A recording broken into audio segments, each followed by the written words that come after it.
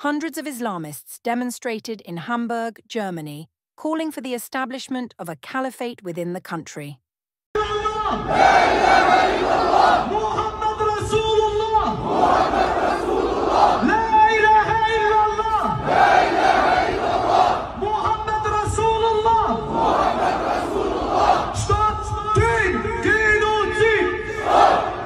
The protest drew significant attention due to the scale of participation and the nature of the demands being made.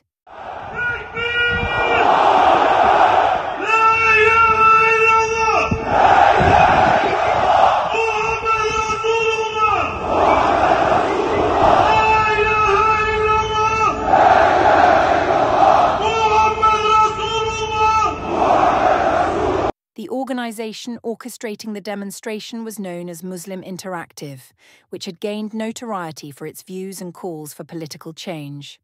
Although the group was under close surveillance by German authorities due to concerns over its extremist ideology, it had not been officially banned, allowing it to continue its activities.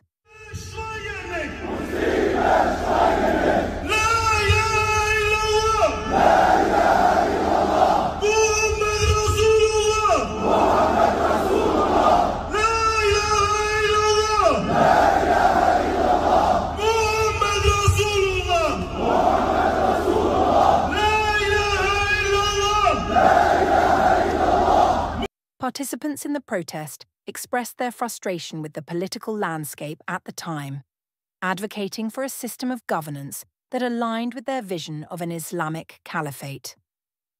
The demonstration raised questions about the balance between freedom of expression and national security, as local officials assessed the potential implications of such gatherings on public safety and social cohesion.